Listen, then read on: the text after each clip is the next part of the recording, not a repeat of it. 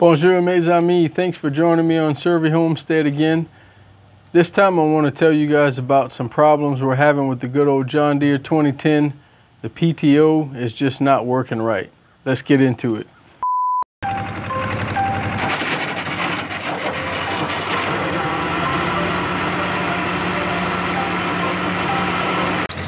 Oh man, that sounds terrible.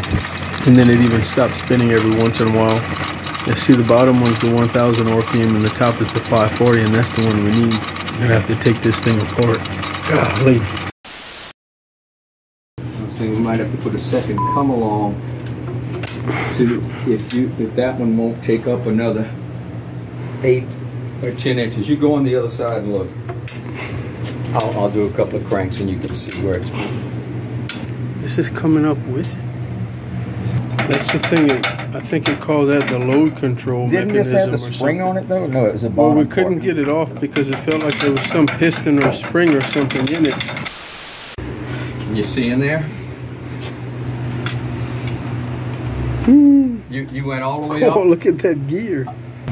Do you want to come up anymore, or you just want to study Yeah, it seems like it's going. I think we disconnected the correct things. Looks like it's about to break out. Oh, okay. Just barely. Now I'm feeling like we didn't have to disconnect any of that stuff. Because look, it's all coming up with it. You see? Oh, I see what everything in that house. We thought part was going to stay at the bottom and part was going to come up with the housing. But just those clips it's all stuff, up. Huh? So it is kind of a lot to get back here. On a big old spacious tractor, you would think everything would be pretty easy to get to, but I don't know. I guess it's just basically weird design flaws with some of these things. And the manual that I have is not the best. I should get the big, thick, true repair manual, but this is sort of the thinner, concise version, and it has a lot of good information in it, but the drawings aren't the best, and they don't really show good assembly layouts and stuff like that. So anyway, to get everything off to get to the PTO output box, you need to remove the floorboard, and you need to remove the seat base, which goes there, and the seat. There's the base. There's the seat. Both are heavy. The floorboard is heavy. Everything's heavy on this thing. And then you need to get this whole hydraulic assembly off. So this is the controls for the rock arm or the 3-point hitch. And it's 2 lifting cylinders. You can see them down there. Those are the cylinders. So this thing is super, super heavy. So to get it off, you need to take off all of these bolts around here. And there are a few really large ones. And before you take this off, you may have some linkages to remove. This tractor is evidently a more simple version, but some of them have like an extra lever here or there to control like draft and different things if you're plowing. So we didn't have to really remove anything, even though we thought we did.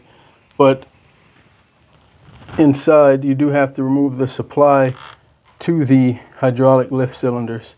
And that comes in right here. So you need to take off those 2 bolts.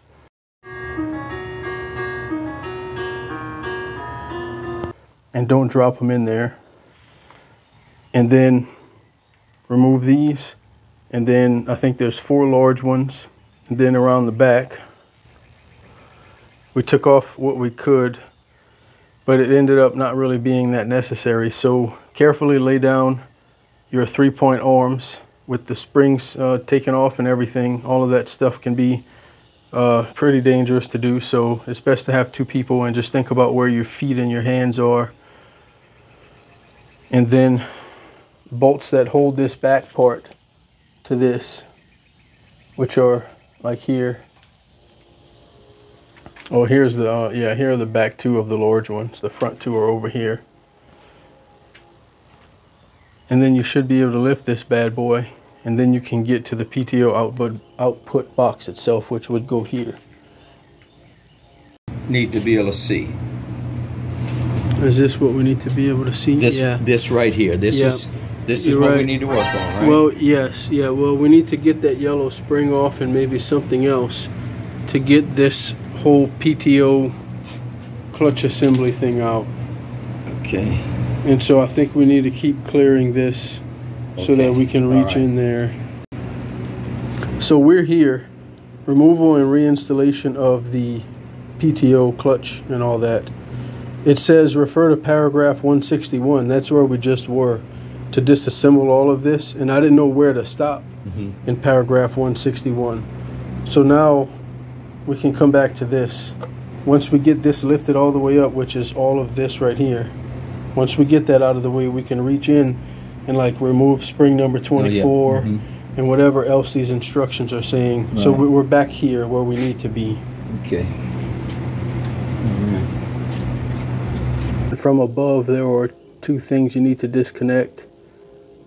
One is a yellow spring, and the other one is this arm that connects to the engaged lever for the PTO. This one may have to be a combination of getting to it from above and then loosening the PTO output box and then getting to it from here, because it's just a strange pin with a pin in it. So what this connects to has this pin going through both of them and then a cotter pin holding this from coming out. So I don't know, it's kind of aggravating to get to. I wish they would have thought of something better.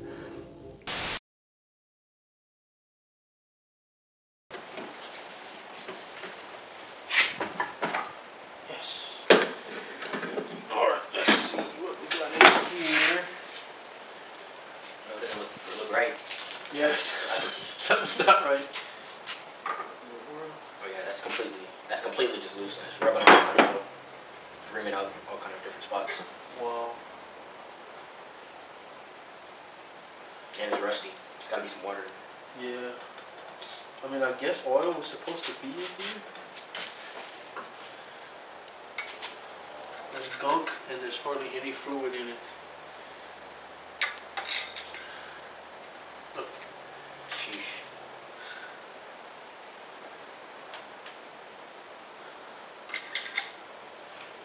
Thanks. I don't know if I'm loud enough for this time, I can raise it a little. Thanks.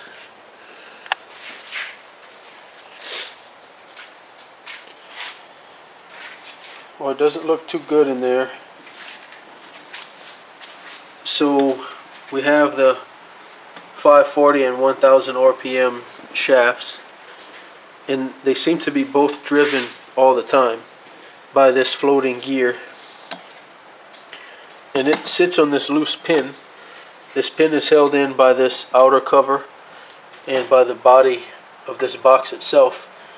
But look, the pin isn't messed up, but somehow it got out of its space right here, and this gear has done some damage. I can't tell if this was machined this way or the gear did it. But this hole has definitely been wallowed out by this pin, and the corners of the gear have a little bit of damage right here. But thankfully no teeth are broken off. Nothing else major seems to be wrong. This needle bearing is done. The needles came out when we took the shaft out. I don't know how difficult that'll be to find, or to press the old ones out and press the new ones in. Hopefully it's not too bad. And look at this gunk. I mean, look, this is terrible. How did that all get in here? And where's the rest of the fluid? Like, half of this seems to be water. And I discovered what must be a fill port by looking in here. See that cavity there? It seems to lead here. This was all covered in dirt and trash and gunk, but there's some type of a set screw in there to add hydraulic fluid. So I didn't even know this was a separate container of fluid. I thought maybe anything back here that needed to be lubricated was lubricated by the hydraulic and transmission fluid that's all together in one under the tractor. So at least now we know what that crazy noise was from. and why the shaft that had the load on it was not spinning properly. It's because this gear that drives it was just sitting in there crooked. Well, I hope we can get these items taken care of.